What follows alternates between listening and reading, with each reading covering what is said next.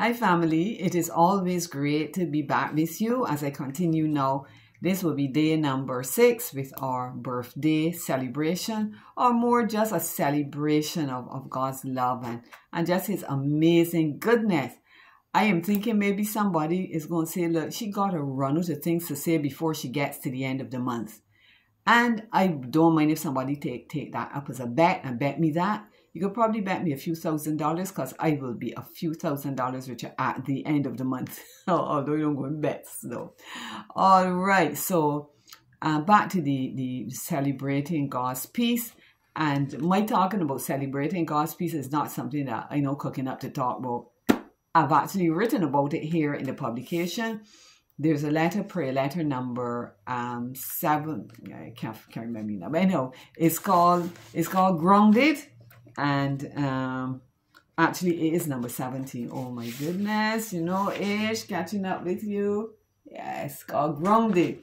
So I'm going to share what I said about the effect of the peace of God. So a little lead up in terms of the prose that leads into the poem. So I say here, what is inside of us is manifested outwardly. Our thoughts determine the extent we can bask in the tranquility of God's love, in full assurance that there is a mighty power at work in us, a power which always works all things out for our best good. The plans God has for us are good plans, plans to prosper us and not to do us harm. Jeremiah 29:11, you're familiar with that. It's probably your favorite text. It is mine too. So I say, should we dare to fling ourselves, body, soul, and spirit on the bedrock of that unassailable truth, we would find that peace which passes all understanding. Such a peace the world cannot give, neither can it take it away. Can you say that you are experiencing that peace in your life right now? I hope so. How would a person passing through a valley leaning hard on the lover of her soul feel?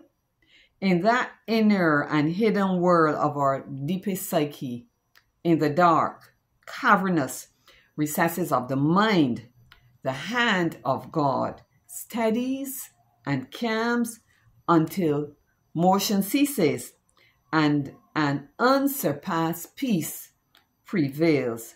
For indeed, and here now I go with the poem, inside of me is like a calm, rippleless lake lying still in the twilight hour.